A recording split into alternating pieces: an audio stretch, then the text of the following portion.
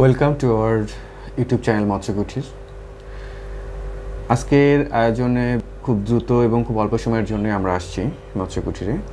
আজকের আয়োজনটা হচ্ছে এটাই যে মৎস্য কুঠির কেন বটম ক্লিন নিয়ে কথা বলছে না।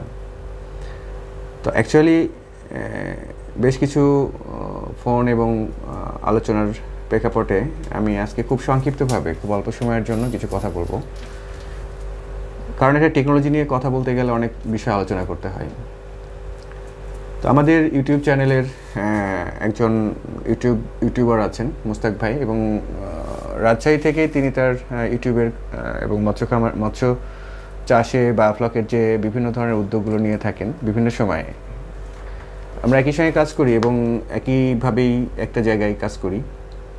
তো তিনিও ইউটিউবে তার বটম ক্লিন এবং বায়োফ্লকের নিয়ে বেশ অনেক কথা বলেছেন। এছাড়াও আমার এখানে যারা আসেন তারাও বটম ক্লিন নিয়ে জানতে চাচ্ছেন। বিষয়টা আসলে যে টেকনোলজি, হোয়াট ইজ টেকনোলজি, এবং আমরা বটম ক্লিন করব না বায়োফ্লক ফিশ ফার্মিং করব। অ্যাকচুয়ালি বায়োফ্লক ফিশ ফার্মিংকে কম্পেয়ার করা হচ্ছে বটম ক্লিনের সঙ্গে, অ্যাকচুয়ালি কি তাই?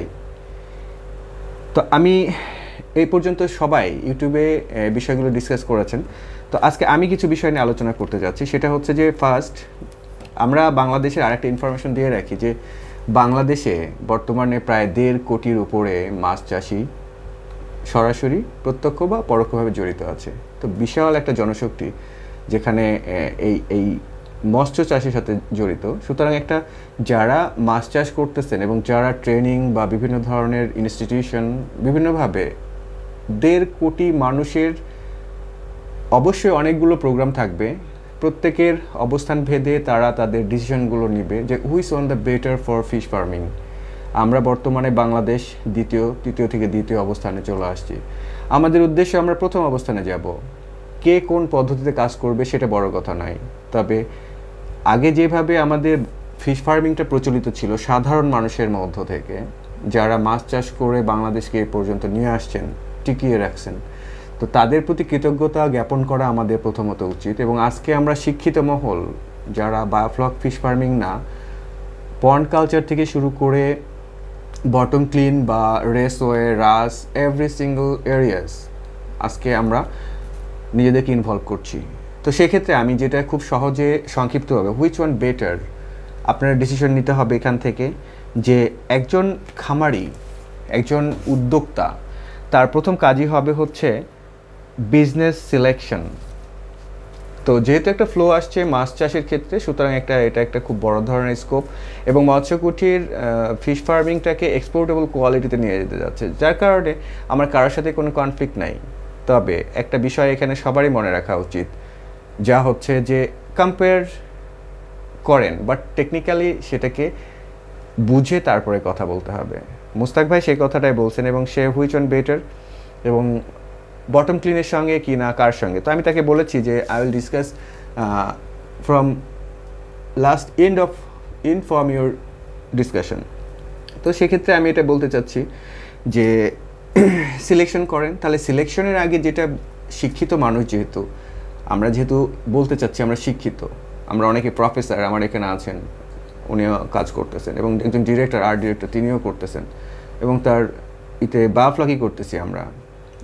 বেসিক্যালি আমিও 7 মাস থেকে শুধুমাত্র ফ্লক চিনেছি, এবং যেটা করতে হবে সেটা করতে হবে। ফ্লকটা চেনার মূল কারণই হচ্ছে যে নেক্সট স্টেজ আছে যে ডিজিজ ম্যানেজমেন্ট। আজকেও একটা ডিজিজ ম্যানেজমেন্টের উপর আমি কেস স্টাডি করেছি। তো সেই ক্ষেত্রে যেটা মূল বিষয়টাই দেখতে হবে যে সোয়াট অ্যানালাইসিস অনেক বিশাল একটা ব্যাপার। তো সোয়াট অ্যানালাইসিসের দুটো পার্ট আছে, ইন্টারনাল অ্যান্ড এক্সটার্নাল, যেখানে S that is the strength, এটার বিষয়, উইকনেস, এই দুটো জিনিসই হচ্ছে ইন্টারনাল, এবং অপরচুনিটিস এবং থ্রেট, এই 4টা বিষয় নিয়ে হইতেছে আমাদের সোয়াট অ্যানালাইসিস। তো আমি এটা বিষয়ে সম্পূর্ণ in details biofloc fish farming এবং আদার্স ফিশ ফার্মিংয়ের সঙ্গে সোয়াট অ্যানালাইসিস ডিটেলস আমি কথা বলবো। আজকে যেটা বলতেছি, সোয়াট অ্যানালাইসিস থেকে আমাদের যেটা স্ট্রেংথ এবং উইকনেস, আমাদের দুটাকে আমরা অ্যাভয়েড করছি এবং ইগনোর করছি। যে কোনো ক্ষেত্রে অ্যাভয়েড এবং ইগনোর বিষয়টাকে আমরা যদি চিন্তা করি, তাহলে পরে সেটা হয়ে যাবে ভয়ঙ্কর একটা ক্ষতির সম্মুখীনে পড়বো আমরা। তো অপরচুনিটিসটাই আমরা শুধুমাত্র এখানে দেখতেছি এবং স্ট্রেংথটাই আমরা দেখতেছি, ইন্টারনাল একটা এবং এক্সটার্নাল একটা। আমরা থ্রেটটাকে বুঝতে চেষ্টা করছি না, ভয়টা কোথায়। আমি এখানে দুটো পয়েন্ট বলবো। থ্রেট একটা হচ্ছে যে আমরা বায়োফ্লক ফিশ ফার্মার যারা, তারা অ্যারিয়েশনের জন্য যে অ্যারিয়েশন ফাংশনটা এটা এখনও বুঝি না।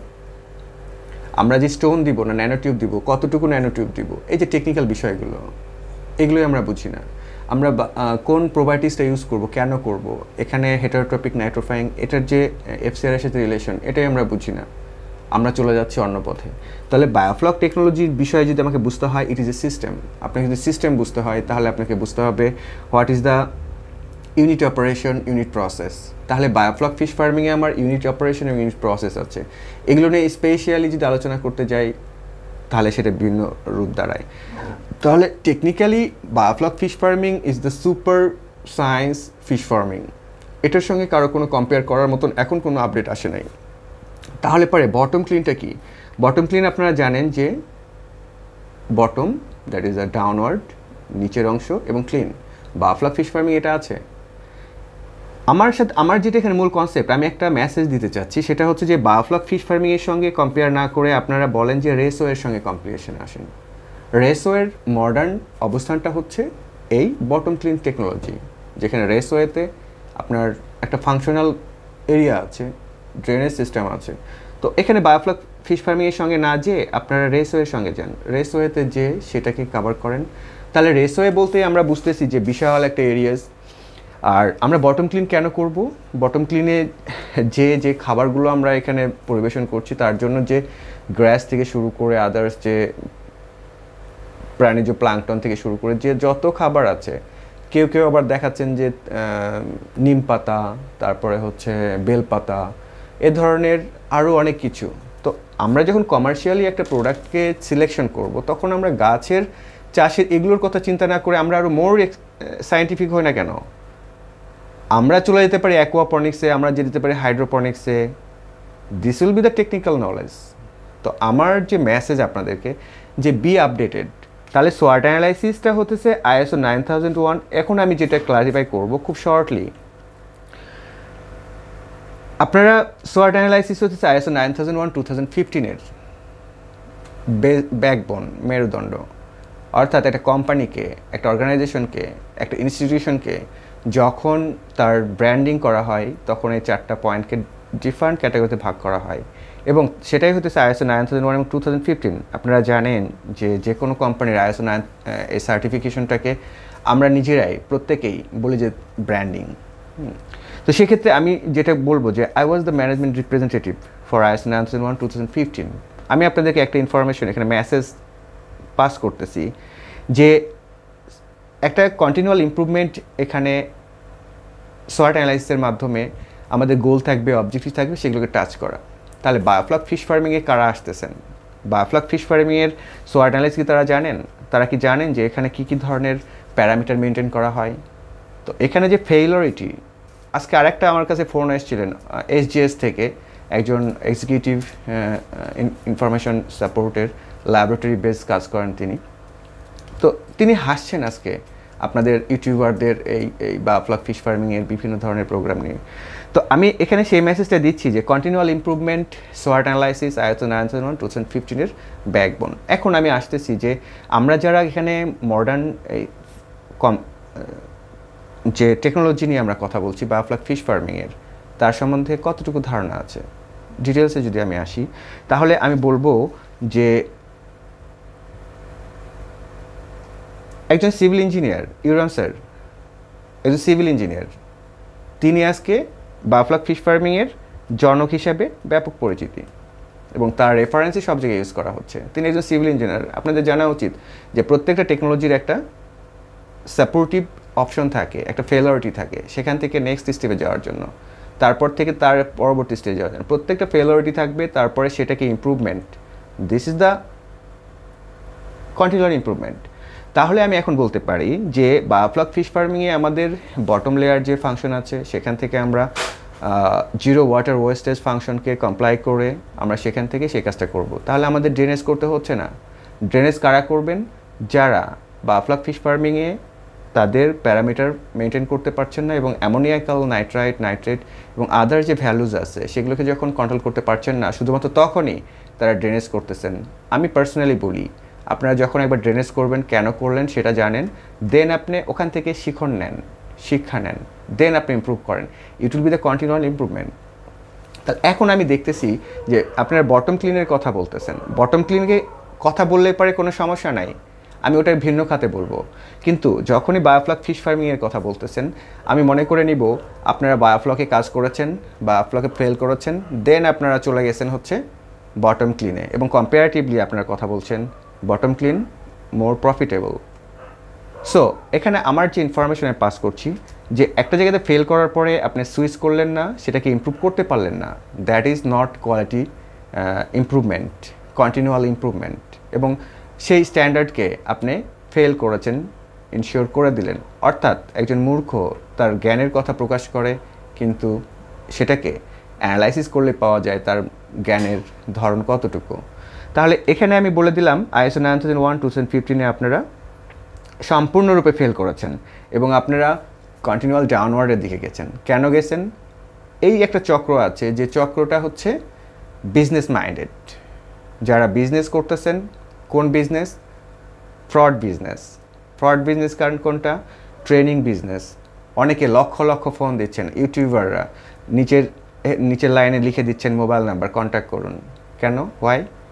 আপনি কি এক্সপার্ট হয়েছেন? একটা টেকনোলজি বোঝেন না, সোজেন না, আপনি বলে দিলেন, আমরা শুনে নিলাম সেটা। তো বটম ক্লিন অবশ্যই ইমপ্রুভমেন্ট, আমি বলতেছি বটম ক্লিন অবশ্যই ইমপ্রুভমেন্ট। সেটা রেসওয়ে থেকে, রেসওয়ের পরবর্তী স্টেপ হচ্ছে বটম ক্লিন। অর্থাৎ রেসওয়েকে আরও স্ট্যান্ডার্ড করা হয়েছে। That is a continual improvement from raceway, not biofloc fish farming, mind it. আপনারা কম্পেয়ার করেন, কেন আমরা কম্পারেটিভলি ব্লেম করব? Please leave the blaming. Do your business from heart. Do everything with continual development. আপনার raceway থেকে improvement করতেছেন।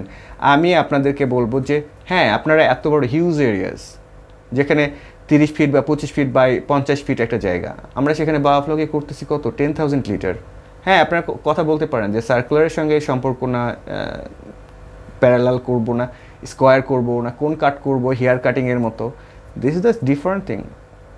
So আমি সহজ এবং সুন্দরভাবে বলতে চাই যে বিজনেস করেন, মাছ চাষ করেন, এবং আজকে আপনারা রেসওয়ে থেকে চলে আসছেন বটম ক্লিনে। গুড।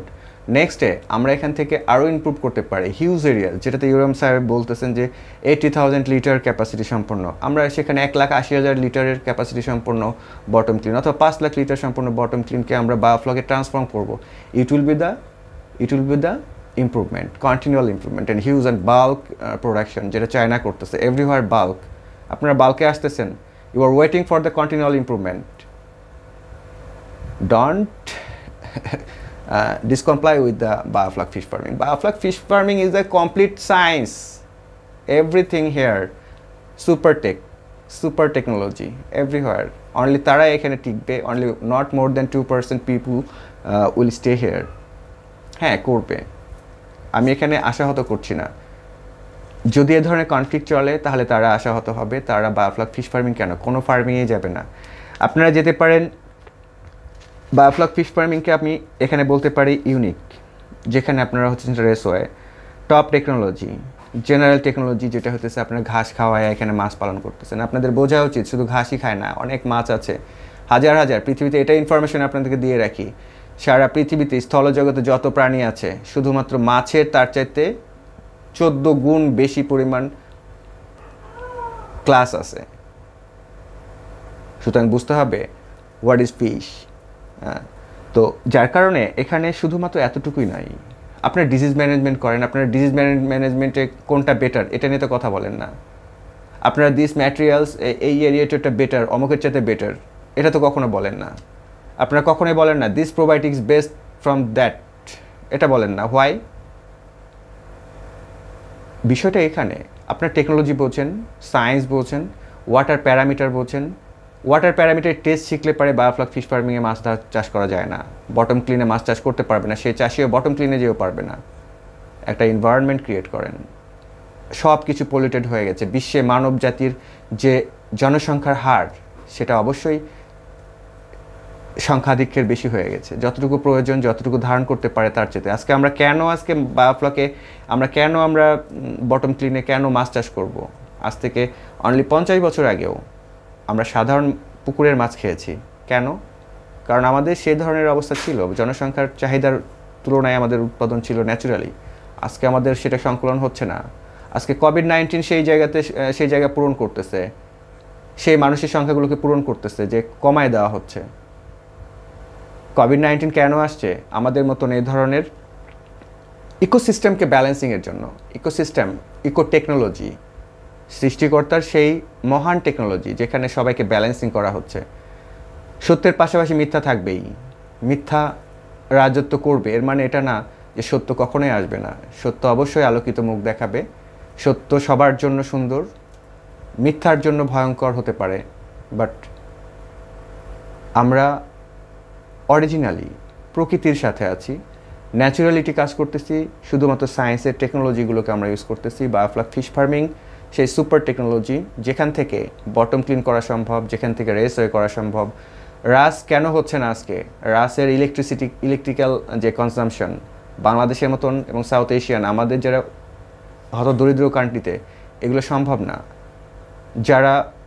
যাদের ইলেকট্রিসিটি কনজামশন অনেক, প্রোডাকশন অনেক হাই, যাদের চার্জ কম, তারা কি রাসওয়ে করবে না? অবশ্যই করবে। যাদের প্রচুর জমি আছে তারা বটম ক্লিনে যাক, ওয়েলকাম। তারা রেসওয়েতে যাক, ওয়েলকাম। কিন্তু আমরা যারা শহরমুখী মানুষ, যাদের সবজির ক্ষেত্রে আমরা সবজি কিনে খাওয়া লাগে, সেখানে আমরা কিভাবে সেই পাতাগুলো ম্যানেজ করব, কিভাবে কাজ করব? সুতরাং সবার জন্যই 1,50,00,000 মানুষ বাংলাদেশে, ইন্ডিয়াতেও আরও অনেক ব্যাপক মানুষ চলে আসতেছে। বাংলাদেশ, ইন্ডিয়া আমরা পাশাপাশি দেশ। নেপাল, ভুটান, এরা যারা আছি, তো প্রত্যেকেই আমরা সাউথ এশিয়ান যে কান্ট্রিগুলো আছি, শ্রীলঙ্কান আছেন, তো আরও এরকম যারা আছি, তো আমরা এরা একসঙ্গে কাজ করতেছি সেটা না। আমরা কাজ করতেছি আমাদের প্রত্যেকের মতো করে। কনফ্লিক্ট ক্রিয়েট করা নিম্ন শ্রেণীর কাজ। সো আমি মনে করি শুধুমাত্র ততটুকুই করেন যতটুকু লাভদায়ক, যতটুকু কম্পারেটেবল। তো সত্য সুন্দর, সত্য মহান, প্রকৃতির সাথে আমরা থাকি। সবাইকে সবার সুস্থতা কামনা করে আল্লাহ হাফেজ।